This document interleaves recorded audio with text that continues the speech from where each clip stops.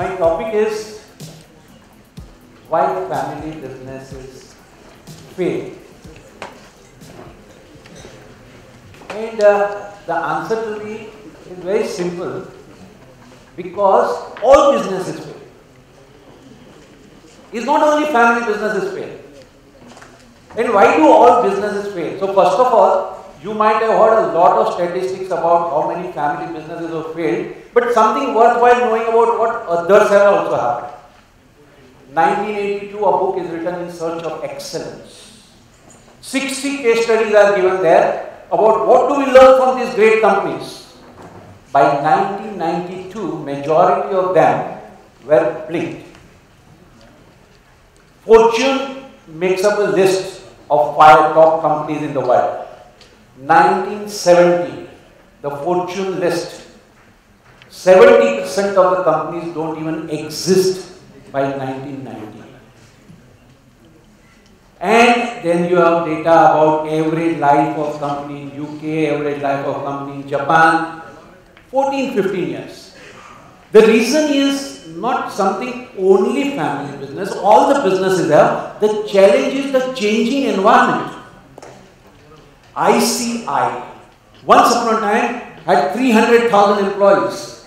When Britishers were in rule, wherever British colony was there, ICI was a preferred company, so they were a 300,000 company. When the British Empire went, ICI had no other way, so ICI had to die. Kodak, once upon a time, when technology is at some particular thing, you have a great advantage. When the technology changes, you come back to zero. Nokia, maybe when mobile came, fabulous. But when smartphone came, you come back to zero. This understanding that when the things change, it changes for everyone. In fact, for family businesses, even better that we can come out. Uday Kotak was in the business of bill discounting. We'll go to the company, we'll discount the bill, and we'll go to the bank and rediscounting the bill. One day, RBI circular came, rediscounting bank. Business became zero. Next day, Uday Kotak starts business of leasing hyperchase. This is the ability of family business. You have a challenge in one business, you have agility to move out to another. Now, if you ask me what happened to bill discounting business, yes, it closed, but it has transformed into another business. Aziz Premji was in the business of oil. And then one manager came, and then there is a whole story about how he learned about computer. And then went into hardware, not that great a success, but went into software. Now, this ability exists with family businesses.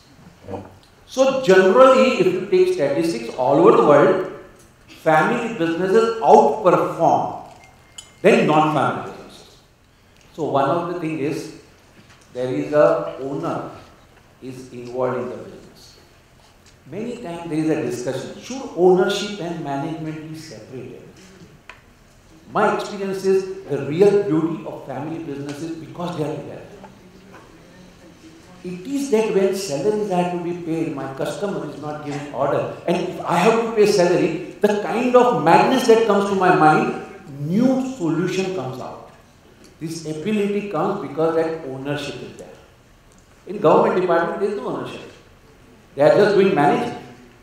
And they are, you don't assume that all government people are bad. In fact, 90% of them are extremely good. But just because there is no sense of ownership, they cannot do things whatever is required.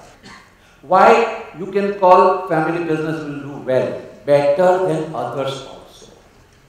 Then we can do something which is called unconventional. Today market is going down, capital market was down, mid-cap shares are very low price. Most of the fund managers will not invest in this today, but we can. We can think a little longer and invest for it today. That is the advantage family businesses have. And then very, very important thing is, life is not black and white. Life is grey. Should we give credit or should we not give credit? You cannot make one rule. Sometimes I will give credit, sometimes I will not give credit. Should we give discount, should we not give discount? Sometimes I will, sometimes I will not. Should I hire a very highly paid person or not? Sometimes yes, sometimes no. Now these are something great. Ability to handle great is a big asset in life, and family business you inculcate it from day one. I see my father and uncle fighting like hell, but I see also them together. This point that poles apart but can be together is called paradoxes. There is a difference between problem and paradox. Problem is a solution. Paradox, you have to live with it. Me and my brother, most likely we are going to have different temperament. In fact, opposite temperament. If I am academically very bright, my brother is more likely to be extrovert or chatting with people and socializing. Is a nice word, or otherwise you can say wasting time. Is a bad word.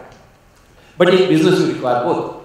So in business we learn to manage the contradictions so well that it's so easy. And sometimes that is the problem. When people who have not worked in family business, they are from professional company, Tata Exports, they join family business and they find it very difficult because they think, यहाँ पे कोई system ही नहीं है, there is no system here.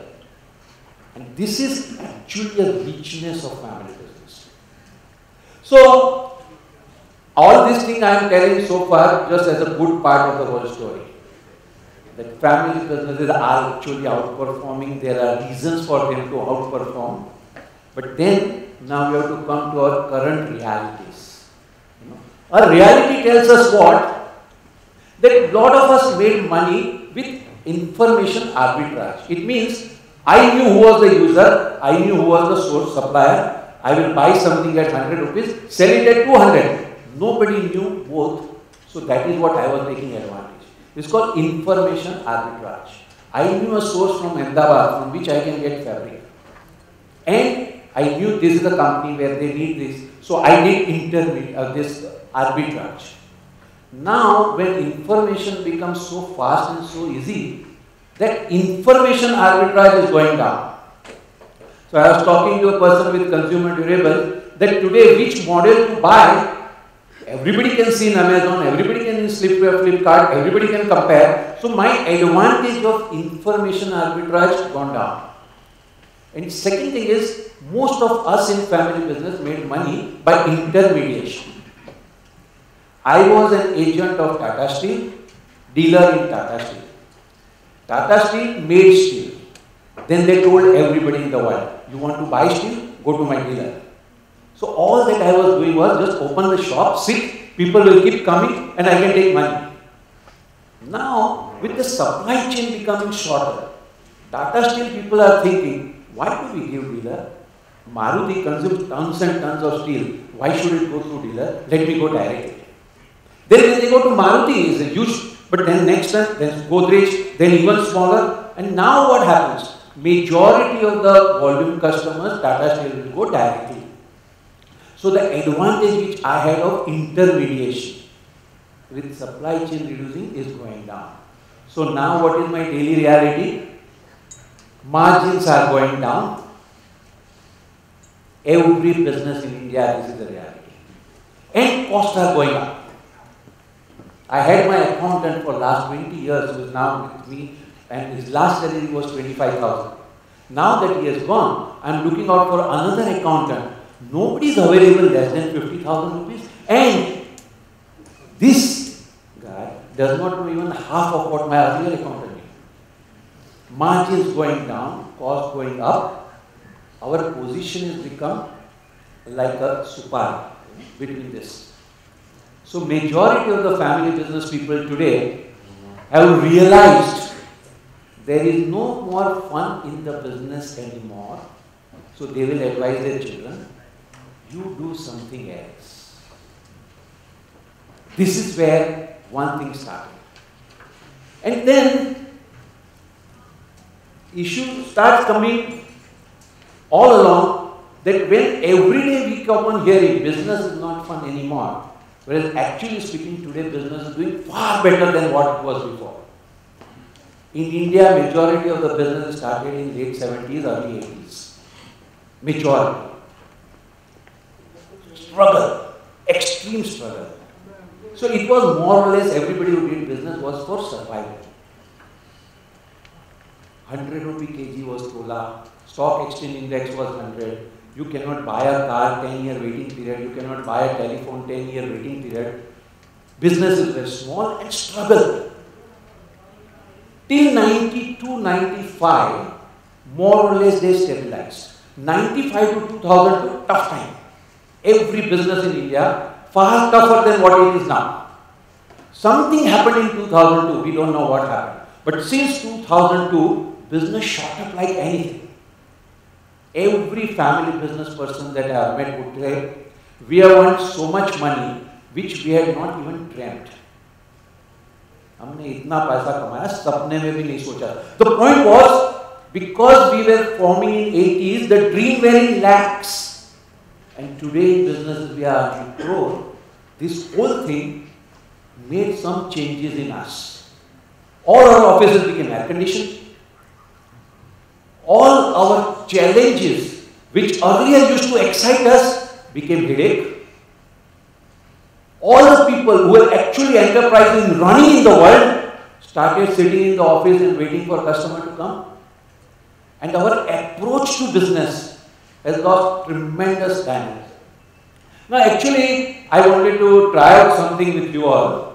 Let's see, there is some taste we have to do about how good, not how good, good is not the right word. What is our business personality? Just to take a call it is. So this is a 100 rupee note. Okay. The number of the note is 865305. 865305. If you add up all the number, it becomes 9. Anyway, if you are interested in whatever numerology or whatever it is, I am going to make auction of this note. The rule is very clear. Whoever is the highest bidder gets the note actually, and they have to give me the amount. And whoever is the previous bidder also has to give the amount, they don't get anything. Okay, this is the rule. Actual auction, so don't think that you can just bid anything, this is again, you will have to actually pay. Right? It will be always in the increment of 5. We start, I will repeat the rules of the game.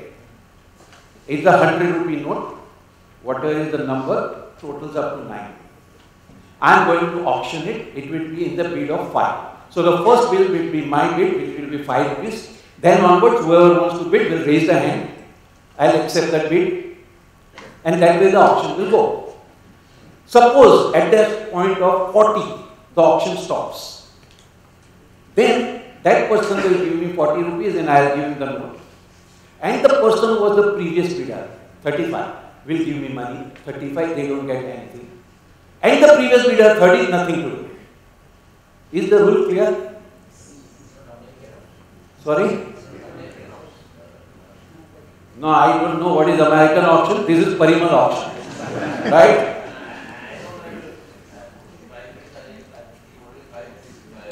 No. You bid, whatever is the bid, you pay the full amount, the previous person also. Now, question is, are you confident about your intellect that you have understood the question, the rules of the game? Right? So, nobody is having doubt. If you have any doubt, ask me right now. No doubt? Okay, so I will start. The first bid is mine. Okay, so 5 rupees. Next bid. 10 here, 15 here. Where? 20. You see, this is the question. Tell me, why did you bid? Why did you bid? You see, after all, there are 100 people here. They didn't bid, but you bid. Why did you bid? Okay, so it was out of sympathy. Why did you bid? Okay, now he modified his response based on my feedback to him. So he is no more sympathy, but he thought if a 100 rupee note is available in 10 rupee, why not? Right? And what about him? He can take a risk of 20, actually he took a risk of 15 you bet. Your bid was 20 rupees. Now is the question for us to all the people, you have a reflection sheet in front of you. Okay? Just answer us this question. What is your approach to new opportunity? When a 100 rupee note is available in 10 rupees, what is your approach? You have that sheet with you. Here is the sheet. You just have to tick mark whether do I look out for it. Mostly yes, mostly no, whatever way you like. Do I jump at it? This is actually happens in business. In Bhatti, they started giving tax advantage. In J&K, they are giving super tax advantage. They say, you set up a factory here and we give you money and money. But we were not, some of us were not bothered. And not some of us. I can tell you with having worked with family businesses left, right and center, somewhere any new opportunity is concerned, our eyes are limited. I am concerned to my field. If only 100 rupees was available in 20 rupees, I am not yet ready. This is not my business. Or there must be some trap. Right?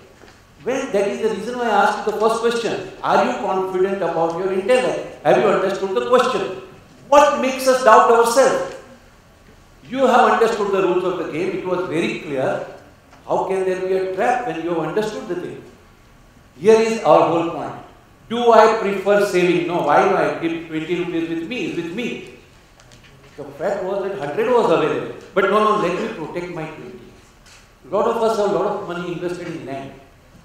And it's so unfortunate that last 10 years, 15 years, the land prices have unrealistically gone up, because of which a wrong notion has come that investing in land is better than investing in business. Majority of the people in the business today in India are saying that we made more money by our appreciation in land than in our business, which is actually an unfortunate conclusion. Had you invested the same money in business, what you would have earned, you are not. So are we having saving mindset or investment mindset? My submission to you is that when you started the business, you had investment mindset. You were ready to jump, you wanted to excite, you wanted to do things. But somewhere that thing settled, where now let me wait and watch. So here we have, now we go ahead. Okay, play here. While they will connect, I'll tell you that these two men are there in the same place, waiting with one question. Who moved my cheese? Then they are digging something more here and there, hoping that there will be some cheese available there. Something must have been covered, and then they are working. Then one of them is saying, I realize we are working here when it is no more there. Why don't we go out and search? Then the other person says, what happens if outside there are more problems? Let us wait here. One day it will come back again. And they don't try at all. And this 20 years ago, these authors started, okay, audio is not coming. I will speak. He says, who moved my cheese? It was here. This guy says, oh, but based on that I had the plans. I will be making so many things based on the cheese. Now what will happen? Now he is worried. All my plans are gone to the dogs. He says, nothing doing. We won't go outside. We'll have to search here. We have to find out who moved my cheese. How come these Chinese people are coming with so low price, so low cost? How come these e-commerce are coming? Who moved my cheese?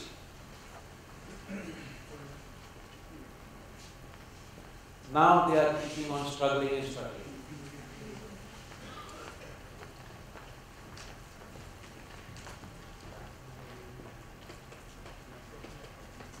If we go out, there may be danger, there may be something there, and there is no guarantee that there will be cheese there. If you are into one business, if you venture into another, there is no guarantee that you will succeed there. So better remain where we are. And he keeps on working and working. So now he will keep on digging the wall to find out more cheese. And then start blaming. People are not good. Competition is ruthless. Things are becoming bad. GST has made big changes. All the blame game started. We started our business in worst time. That time we were not complaining. So now he keeps on digging. He will not move. He will keep struggling here only. Who moved my cheese? So anyway, hopefully you can get the book. The question is, 20 years this was available. And even today, we face the same question. Every family business today is complaining that in our business margins are going down, costs are going up. Because you are into a model which has already changed. If engineering college 20 years ago were in short supply, they were a brilliant model. Today engineering colleges are flooded. There's no more business model. Consumer durable store, once upon a time, everybody had to buy it from shop only. So you as a shop will give 20% margin, I also will give 20% margin, and we were only 2. Now the company ends up appointing 10. And then come Amazon and Flipkart. Now if with them I am competing, hopefully one day it will come back, which is never going to happen. So for us the question comes, Aajao PPT guy, come back on PPT.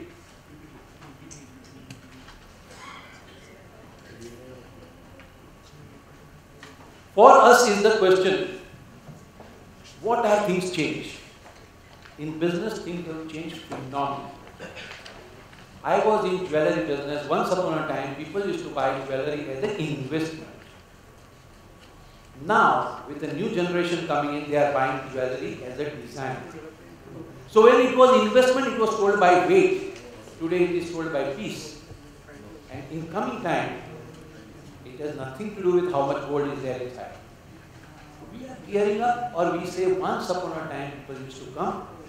Now that since Tanishq has come, everybody jewelry business has become profitable. Once upon a time, we were buying from some place and selling some place. Today they are going to do directly. You want to do? I was telling you, if you want to do steel trading, fantastic, I am ready to buy from you. You become a money lender. That is, you buy, give me 6 months or 3 months credit. Actually, it is 1 month credit, but nobody pays before 2 months. 3 months is part of life. And we have accepted that it's going to be like that. A money lender is smart. He lends money, but he takes security. A steel trader gives security and also gives money. And not only rupees, not only steel. He gives for over, suppose you buy something worth 1 lakh, he takes out 18,000 rupees from his pocket and gives you. Take the money also. That is the GST credit, the other side of it. My one student said, sir, whenever I have a cash flow problem, I will make a purchase of 1 crore. What will happen? 18 lakh GST I will get credit immediately.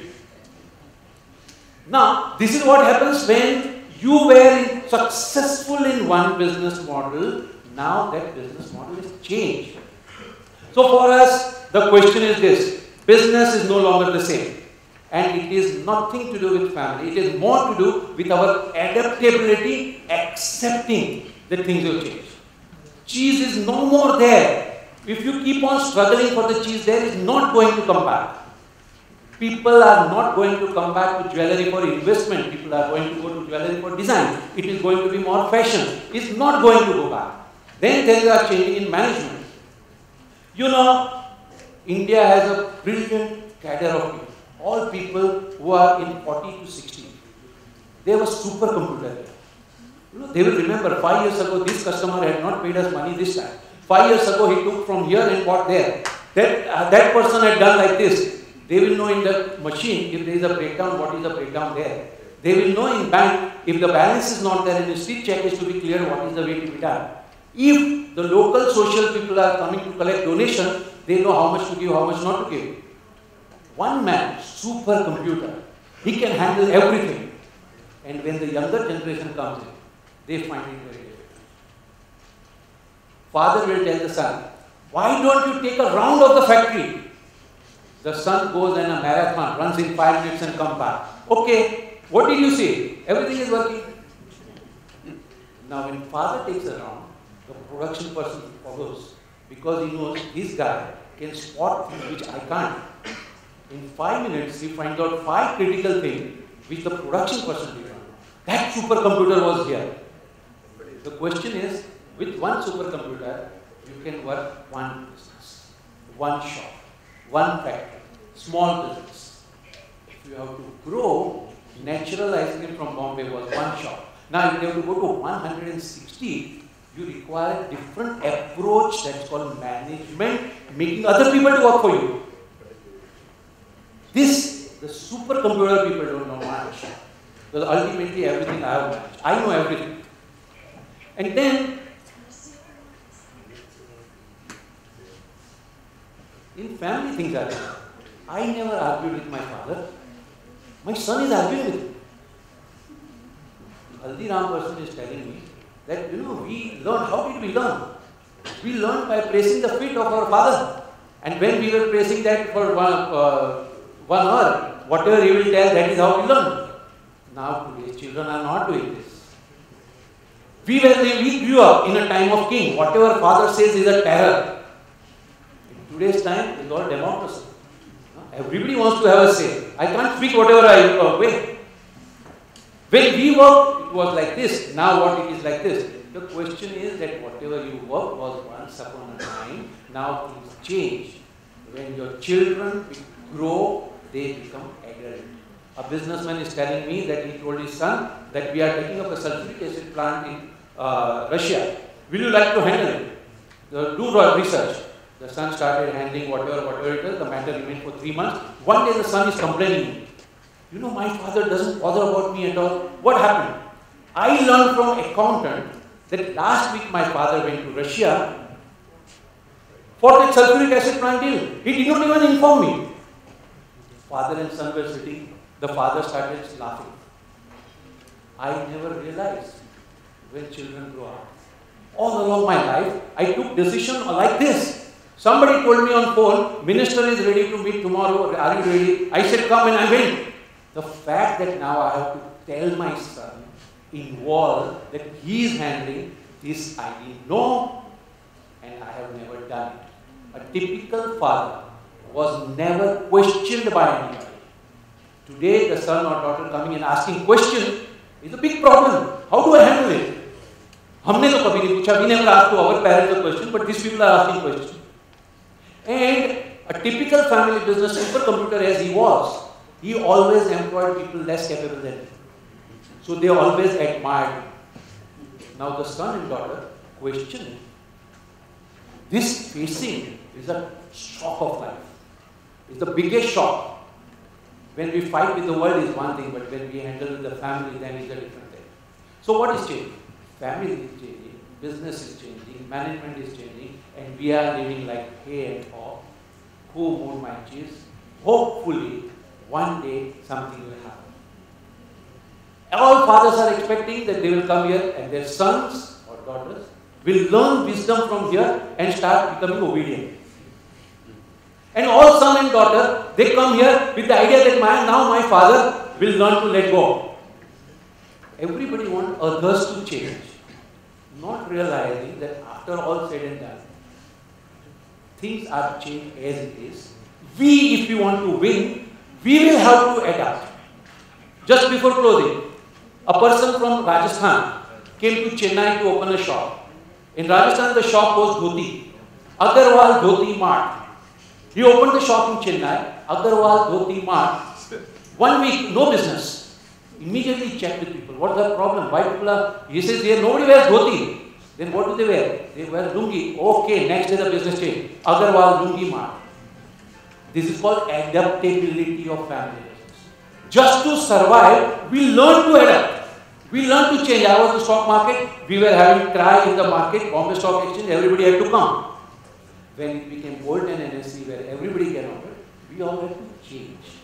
So our biggest issue for us is, everything is brilliant around. Things have changed for better. Today, the opportunities for family businesses are phenomenal. If you have no money in pocket, incidentally, you know the story of Lakshmi Mittal. He is not a rich guy. In 10 years, from 87 to 97, he became the largest steel producer in the world. And each one of us can have a magnanimous dream like this, because today things have changed drastically.